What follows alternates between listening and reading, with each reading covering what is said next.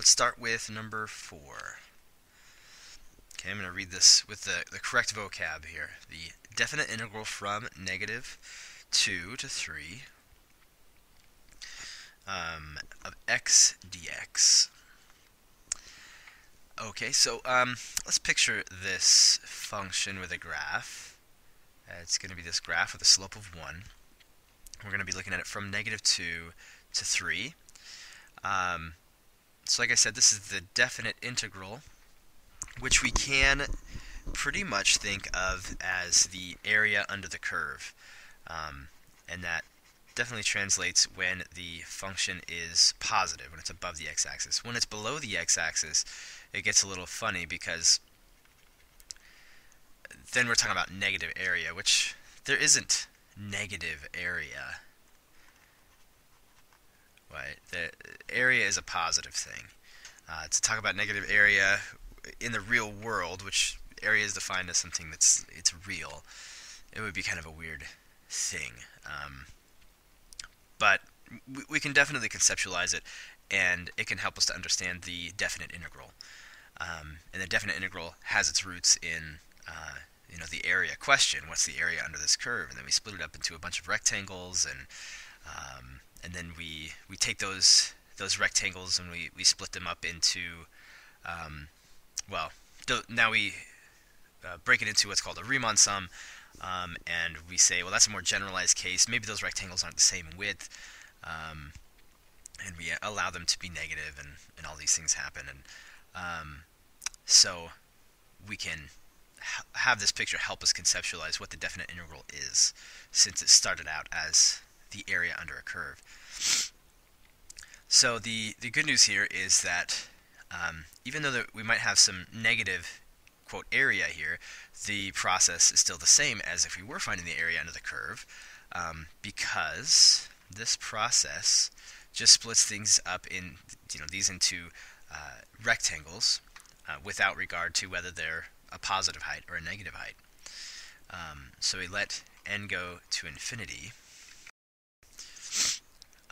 of b minus a over n times the sum from the first term to the nth term of f of a plus b minus a over n times I.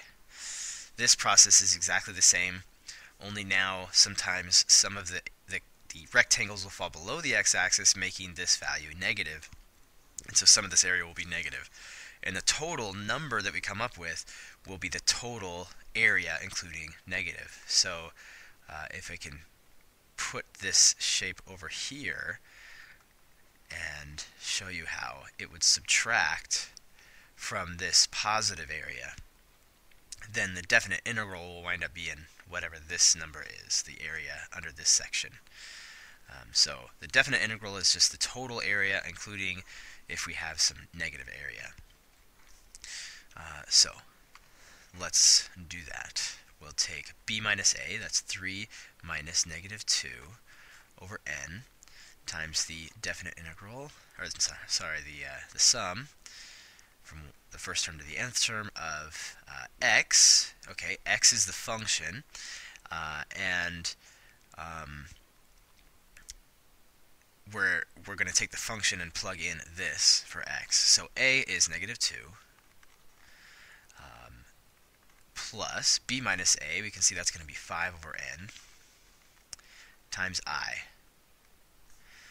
Okay, so now we have 5 over n times the sum from 1 to n of negative 2 plus 5 over n I. And now we're going to split these two apart into their own sums, remembering the properties of summation notation. And now we're going to put parentheses because this is going to break up into two sums, but the two sums together are equivalent to this, and this is getting multiplied by 5 over n. So we're going to make sure that this gets distributed to everything. So this gets its own little sum, negative 2 plus. We would write the sum from I equals 1 to n of 5 over n times I, but this 5 over n is a constant, so we'll pull that out and leave I there. So this has a formula. It's just a constant. We're going to add up a bunch of negative 2's. You're going to add up negative 2 a bunch of times. You're going to add it up n times, and that would be just multiplication. That would be negative 2 times n. Plus 5 over n times, this is a formula. It's n times n plus 1 over 2. Remember we did that little proof of this sum here. By taking those dots, copying them, flipping them over, stacking them on top, that whole deal. Now this n will cancel with this n, and we can distribute this 5 over n. We'll bring this up here. 5 over n times negative 2n would be negative 10n over n, and these n's would cancel. Plus, we get 5 times 5, that would give us 25, times n plus 1 over 2n. And now we want to let n go to infinity of negative 10 plus 25 times n plus 1 over 2n. So this one, n doesn't affect this. As n goes to infinity, this stays strong at negative 10. This one over here, n does affect it. So what's going to happen to it?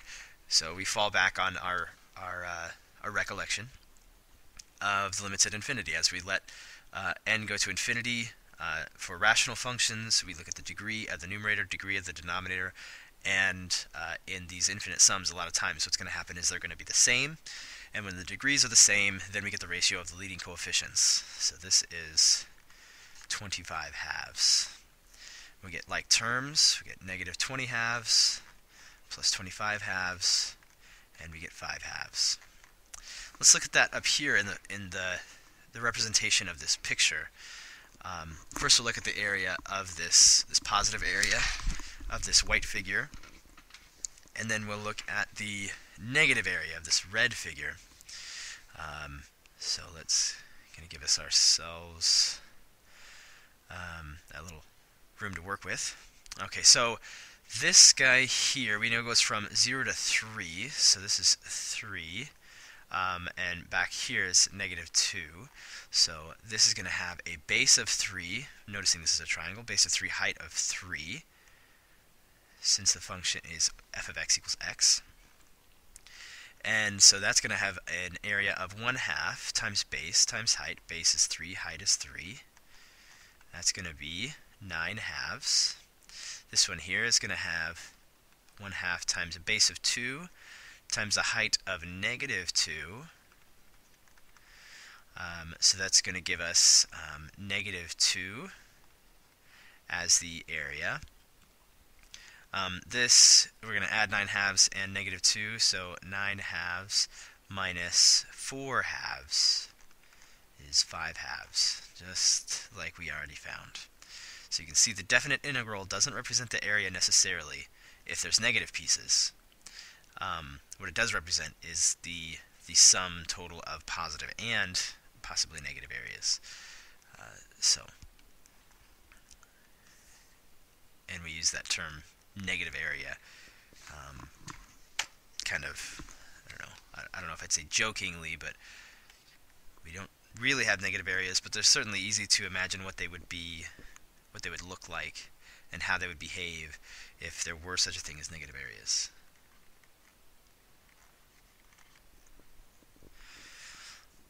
Okay, so this is the same process.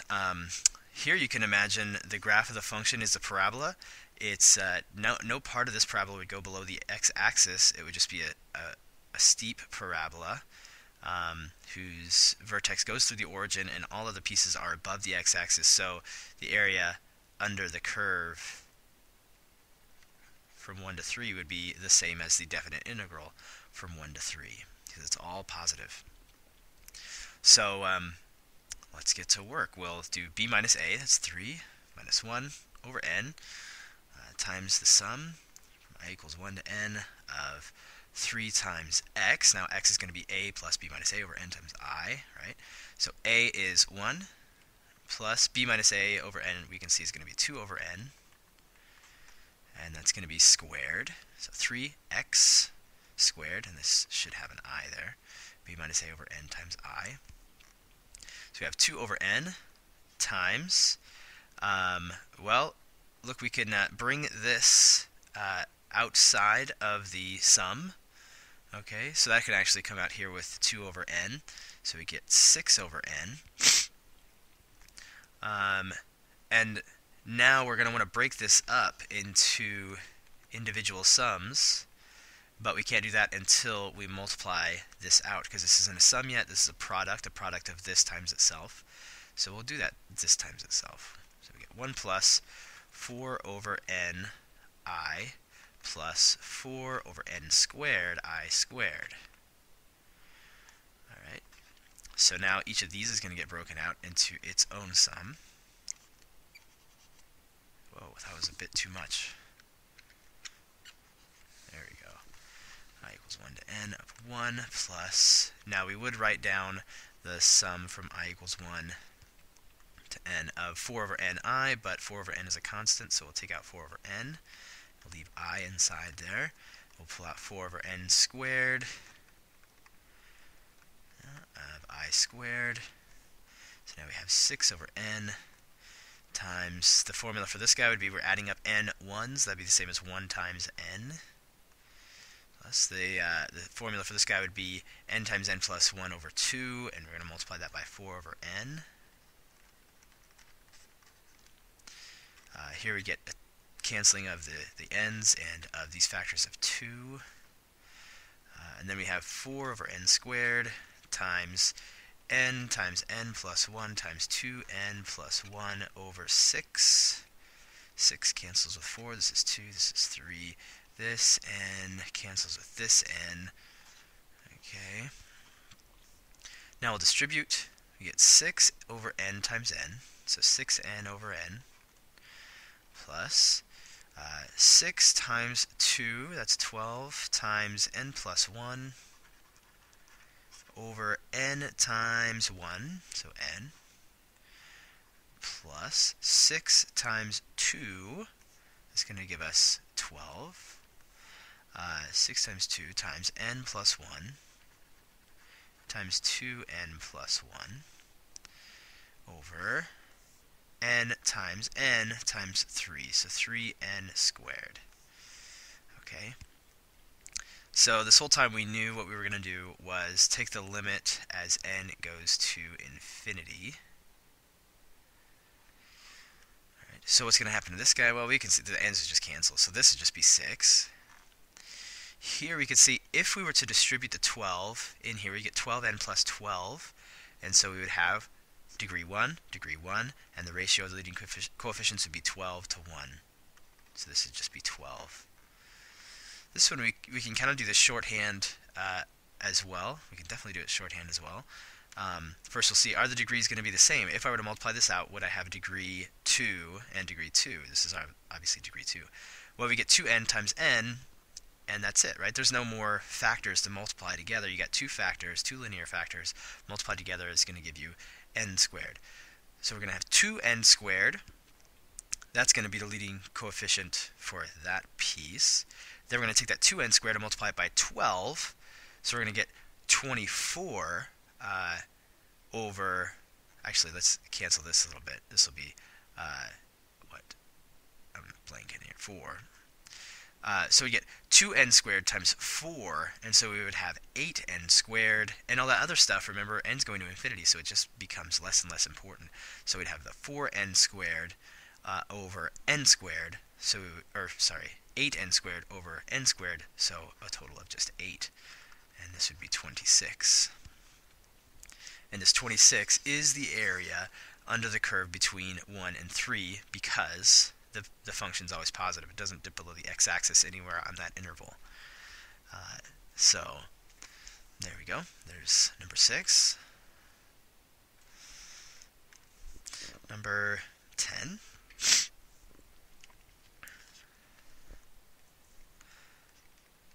I'm just going to write this down, and then I will explain again. I explained before in class what this means, but of course I'll explain it again, just so that we get it.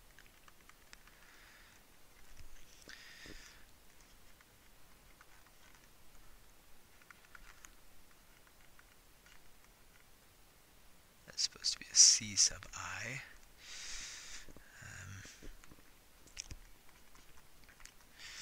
so let's understand what's going on here. What is this? Well, it's part of a sum, right? So it's a sum of a bunch of things, of these things. This part would describe the height of a rectangle, and this would be the width. Okay. And why does it look so complicated? Why don't we just label it like we did in the last section? This is for a Riemann sum. Okay. Instead of using x sub I, which we define as like the right side of a rectangle, c sub I is for a function that we break up into rectangles. Let's let this be the ith rectangle. And we don't have to let the right side control the height of the rectangle. We could let any piece of the rectangle control the height of the rectangle. So we'll let this part right here, just anywhere inside this rectangle or anywhere on this subinterval. So this is the ith rectangle, and we're going to let c sub I could be anywhere. It could be this one. We could lower the rectangle a little bit and let c be this value here, and that would define the height of the function, or of the rectangle. Because as these rectangles get really small, as we let an infinite number of them be shoved in here, in between a and b, well, it won't matter which our choice of c sub I, we're going to have kind of, at least you can think of it this way, like a limited number of I guess a smaller number of choices of c sub I, or rather, more accurately, c sub I is going to be closer to both the left and the right side of the rectangle. There's just not going to be a lot of room in there. Okay, so c sub I is just something on that subinterval. So you take this value somewhere between the left and the right side of this subinterval, and you take a 6 times that times 4 minus that c value squared. And so the function here that is, well, it's not this function. The function for this example will just be 6x times 4 minus x squared. So that would define the height. So we're talking about this function, 6x times 4 minus c sub I, or not c sub I, x, 4 minus x squared. Okay, so that's going to define the height of a rectangle at some x, right? We're gonna find the definite integral of this function. Now delta x sub I, well, that's just the width of this ith rectangle. Okay, so for any rectangle, we're going to choose some arbitrary c sub I. We're going to choose, or the definition of the subinterval will define how wide this rectangle is, so it'll give us delta x sub I. But again, as these rectangles get very, very skinny, this delta x sub I is just going to be like this tiny, tiny width, and actually the widths of all these rectangles are going to be almost the same. They're going to be very close to each other. They're going to be all approaching 0. They're all going to be this infinitely tiny, tiny width. And to express that, we say dx. When we write dx, we mean not only is it a change in x, it's this infinitesimally small change in x. So, like, this expresses, in a way, the height of a rectangle, the width of a rectangle. But we're going to say that any choice of c sub I is arbitrary. It's not going to matter. Your delta x, since it's so small, we'll just call it dx. We're not really going to have to kind of define separate delta x's, because what's happening is this thing called the norm of delta is going to go to 0. So let me describe to you what the norm of delta is. Let's say that I've split up this subinterval this way. Here's a rectangle, and here's another one, and here is another one. Maybe it's going up that high. You can see this one is the widest, has the largest delta x. So since it's the widest, we call it the norm of delta. Now, what's delta? Delta is the name for this particular way we have split up this this interval from A to B. We split it up into a rectangle that's this width and this width and this width. And there's some rule for deciding how wide a particular rectangle is. The widest one is called the norm, and the rule would dictate, the rule of the width of this rectangle would dictate that this is the widest one. So as the widest one, the width of the widest rectangle goes to 0, if it's the widest, then all the other ones must also be going to 0. So as we let the norm of delta, the norm of this partition, go to 0, all the other rectangles are going to 0, and so this will be what's called the definite integral from A to B, and so now we know that from the rest of the information it goes from 0 to 4. A is 0 and B is 4. So this is defined as the definite integral from 0 to 4 of this function times dx, where this defines the height of a rectangle, this defines the width of a rectangle, in essence. Really abstract, really out there, I know. It's hard to understand, it's hard to explain. But if you gain any new bit of knowledge from that, a little bit of understanding, then great. But basically what we're saying is that no matter how you split this up into rectangles, as you get an infinite number of rectangles shoved into this sub-interval, it's gonna be the area under that curve. And then we define this, we use this notation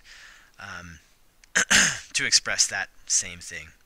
If I want you to do this, I just write this down. I say the definite integral from 0 to 4 of this function, dx. Dx is just kind of a way of letting you know that x is, in fact, the independent variable. And it also kind of represents the width of a rectangle. So, yeah, and all we were supposed to do is translate this into this, so that we know that when we're doing this, when this is written down, we're actually going to do this, and then we're actually going to simplify this. We did that for a couple of problems here, right? We found the definite integral. We just used the same process we did from the last section, because it's simple, and it works every time, and it's just not as complicated as this here. Yeah, next we'll do 16.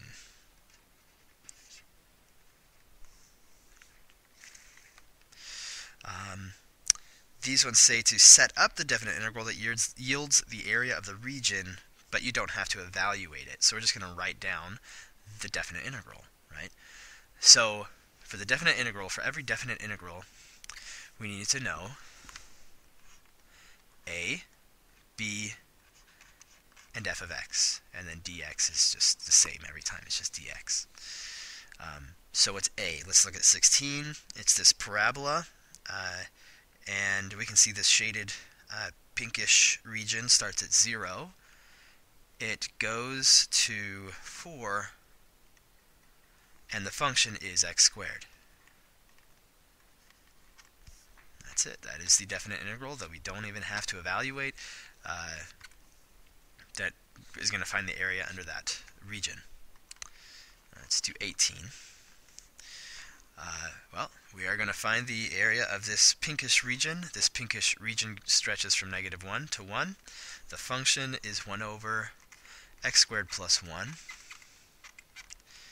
And dx will tell us like the width of a rectangle.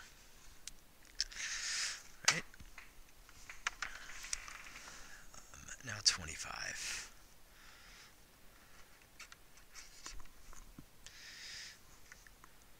Okay, so we're going to sketch the region that is being referenced here in this definite integral, and then use a geometric figure like a circle or a triangle or a rectangle or whatever to find the area under the rectangle, which will be, or the area under the curve, which will be the definite integral.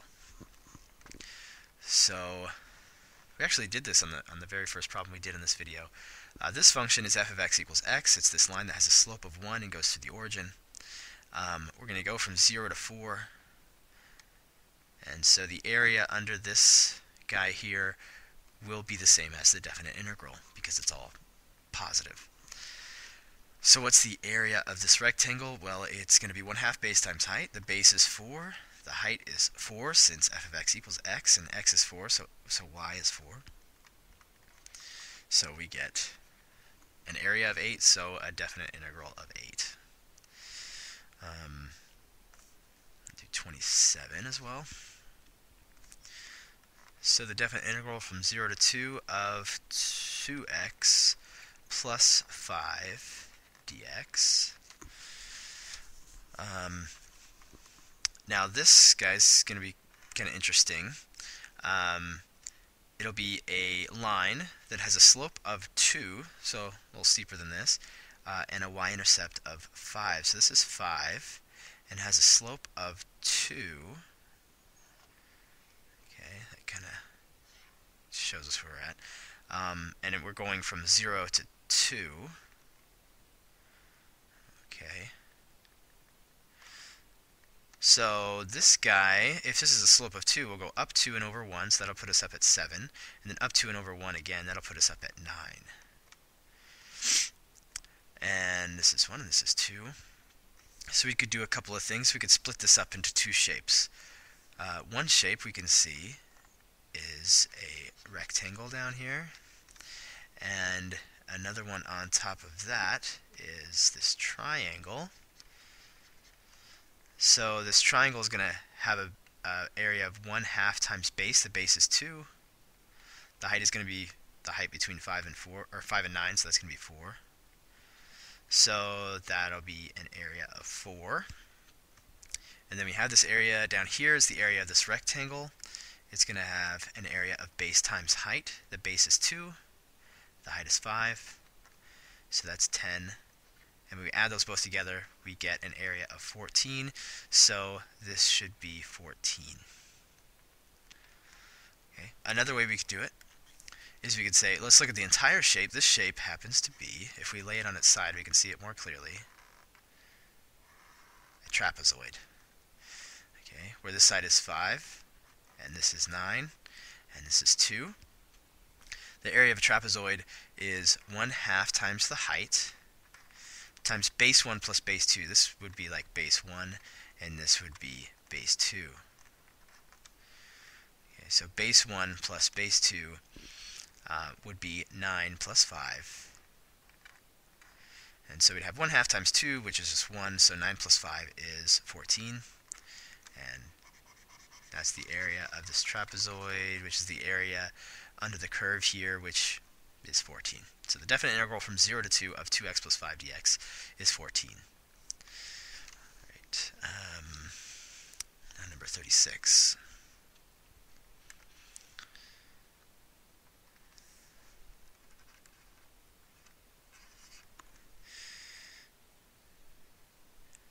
So for 36, we're going to start with some prior knowledge they're giving us. So the definite integral from 2 to 4 of x squared dx is 60. The definite integral from 2 to 4 of x dx is 6.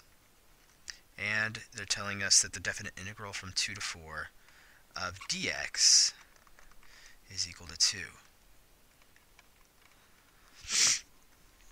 So what they want us to do for 36 is to find the definite integral from 2 to 4 of 15 dx. And what they're doing is testing our ability to apply properties of definite integrals.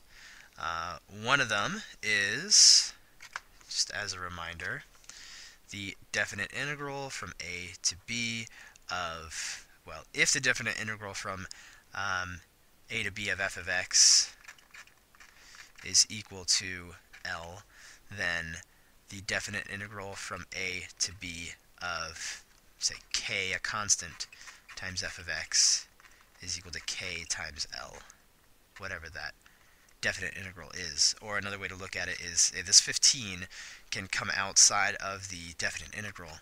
And so 15 times the definite integral from 2 to 4 of dx is the same as this.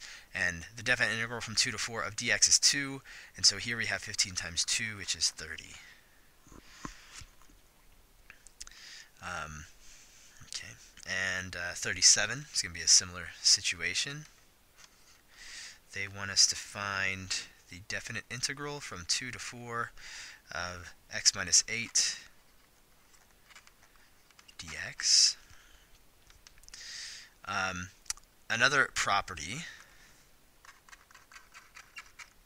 is the definite integral from a to b of f of x plus g of x dx is the same as the definite integral from a to b of f of x dx plus the definite integral of a to b of g of x dx. So it's saying if you're adding together two functions, you can split them apart and take their integrals separately. So this one, this first one can be written as the definite integral from 2 to 4 of x dx. Then we can do minus the definite integral from 2 to 4 of 8 dx, but then that 8, just like this 15, can be pulled outside. And then we could put dx. And so what we have here is the definite integral from 2 to 4 of x dx is 60. No, sorry, this is 6. Minus the definite integral from 2 to 4 dx, which is 2, and multiply that by 8, so we're going to subtract 16. So this is negative 10.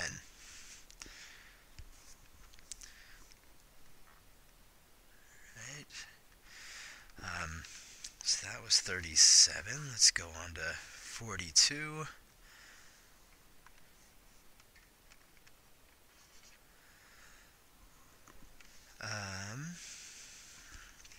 First, they're going to give us some information again to start with. The definite integral from 0 to 3 of f of x dx is 4. And the definite integral from 3, so this one starts where this one ended, to 6 of f of x dx is equal to negative 1. So we could draw a picture of this over to the side, or at least something that fits this description. It may not be exactly what this function looks like, but it definitely will help us picture it. So from 0 to 3, this has a definite integral of 4. So this could even like start below the x-axis and then come up like this, but you know, by the time we get to 3, once we've added up all of this positive with this negative, it's going to total a positive 4. Okay? Even with taking this little piece off of here, we're going to wind up with 4. Then we keep going, and the definite integral from 3 to 6 is going to be negative 1. So we'll come down here and go to 6. And so now the positive put together with the negative on this interval is going to total to negative 1. Okay, so we can see this part is represented by this interval, this part is represented by the picture of this interval, and so for 42 what they want us to do is find a few things. Part A, they want you to find the definite integral from 0 to 6 of f of x dx. So let's think about that. From 0 to 6. From here to 3, and then from 3 to 6, the whole thing. Well, if is a total of 4, like a 4 area, and this is a total of -1, then the total is going to be just those two put together. So this would be 3. Okay, and that's just that property that if you go from a to c of f of x dx, and you add on from c to b, well, you can think of this as like the area from a to c. This is a, this is c, and then the area from c to b, it's just going to be the total area. So it's the same as just adding up all the area from a all the way to b. So, no need for it to be very complicated. If from 0 to 3 is 4, and then starting from 3 to going all the way to 6 is -1, then the total should be 3. For part B, the definite integral from 6, so we're starting at 6 and then going to 3. That's kind of a funny thing to do. Remember what the definition of this is. Okay, so I'll quickly write down that it's going to be b minus a over n times the sum from I equals 1 to n of f of, let's see, it would be b plus b minus a over n.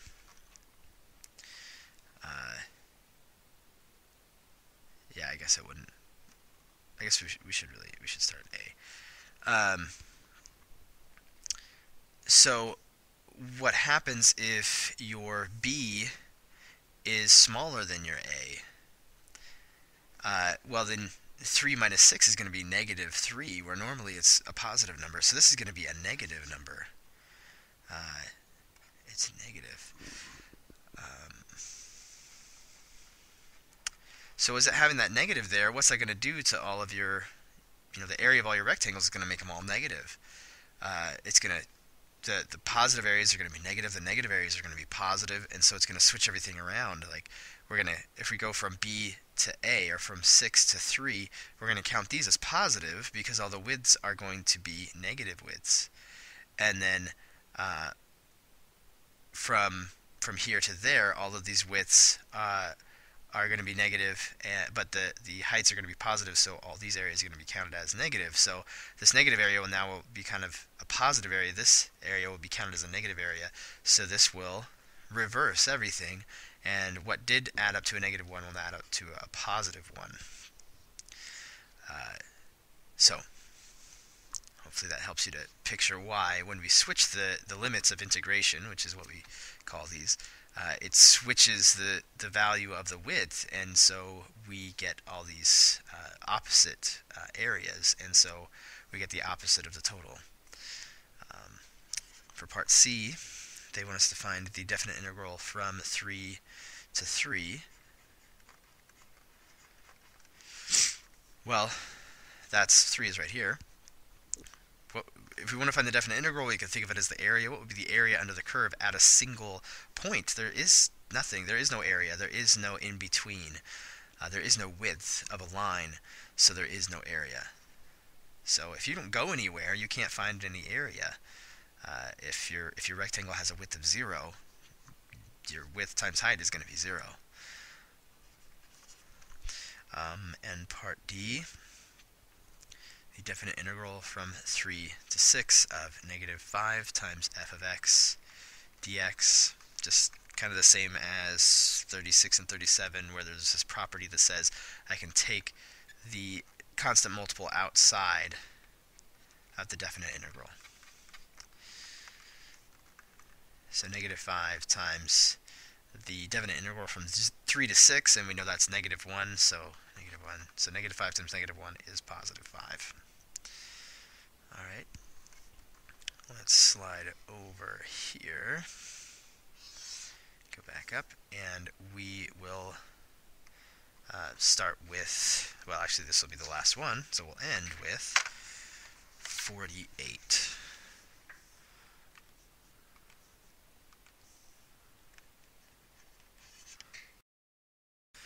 All right, here's 48. I paused it so I could draw this whole thing out for you and not have you watch that.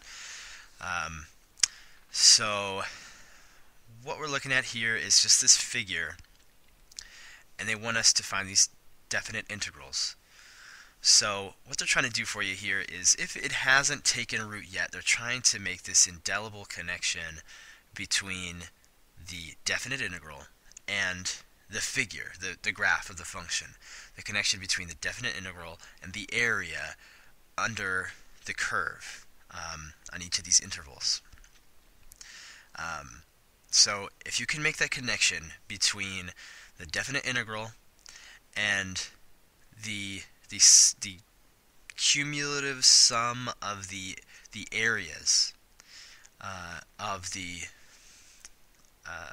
areas under this curve, including, if we can think of, negative areas.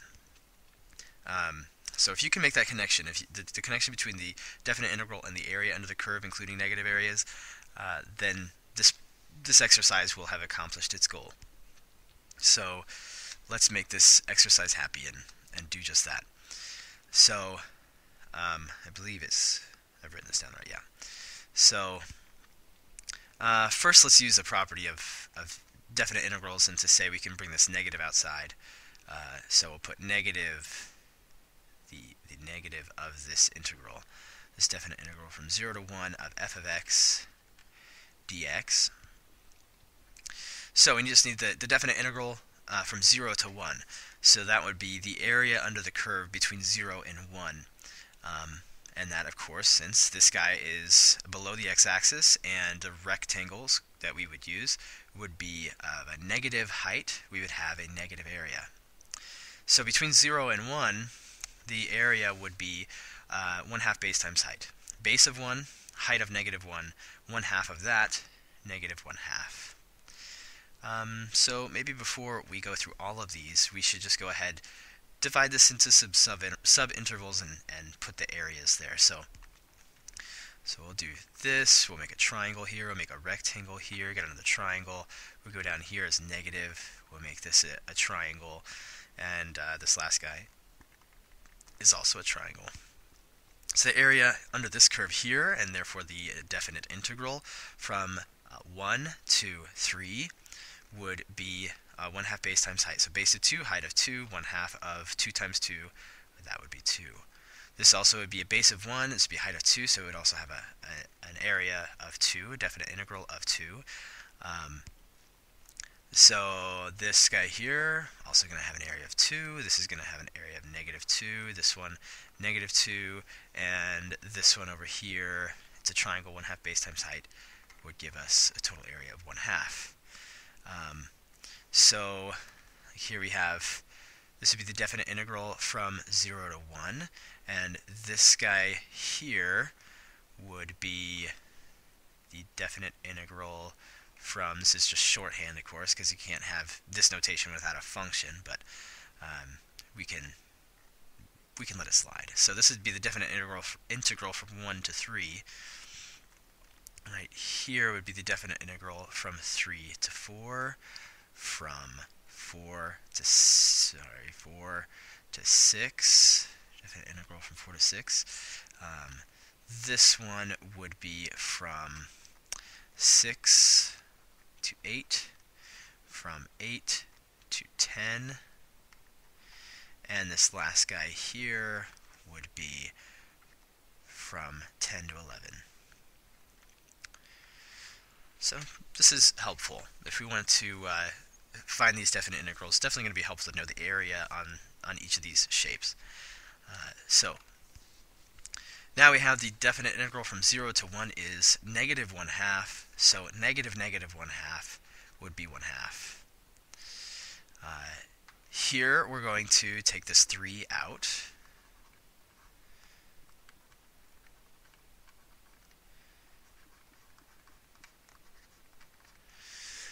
Okay. The definite integral from 3 to 4, let's see, we got 3 to 4 is already marked off for us. That definite integral we have found. The area is 2, so we have 3 times 2, and that's 6. 3 times this would be 2, that gives us 6. From 0 to 7, okay. 0 to 7, well, that kind of is in the middle of this subinterval, so let's go from 0 to 6. Okay, that part's going to be easy. That's going to be negative 1/2 plus 2 plus another 2 plus another 2. Okay, and now that gets up to 6, and then up to 8, or sorry, 7 is just this much. So that's a base of 1, height of negative 1. So this is going to have an area of negative 1/2. So then we'll take away the 1/2. So 2 plus 2 plus 2, that is 6 minus 1/2 minus 1/2. That gives us 5. Okay, all the way over here to D, from 5 to 11. From 5, okay, so this is 5. So we're going to want to kind of deal with that in a second. Let's just start over here. We'll start with from 6 all the way out to 11. So we have negative 2, minus 2 there, plus 1/2. Okay, so that's from 6 all the way up to 11. This is from 6 to 8, 8 to 10, 10 to 11. And now, how about from 5, that'd be 5 right here, 5 to 6. That's going to have an area we can see of 1/2. Base of 1, height of 1, 1/2 base times height would give us 1/2. So 1/2 minus 2 plus 1/2 would give us negative 4. From 0 to 11, the whole thing. So negative 1/2, that's that first piece, plus 2, plus 2, plus 2, minus 2, plus 1/2. So we have, let's see, 2 minus 2, 2 minus 2, negative 1/2 plus 1/2, we're just left with 2. And now from 4 to 10. The definite integral from 4 to 6, and then from 6 to 8, and then from 8 to 10. That'll help us to figure this out. So from 4 to 6 is 2. From 6 to 8 is negative 2. And from 8 to 10 is negative 2. So negative 2 in all. And again, the purpose here is to help make that connection between the definite integral and the sum of these areas here. You got these positive areas and these, quote, negative areas. And the definite integral on any subinterval is just going to be the sum of those areas, positive and negative. Okay, so I hope that was helpful. Thanks for watching. I appreciate it.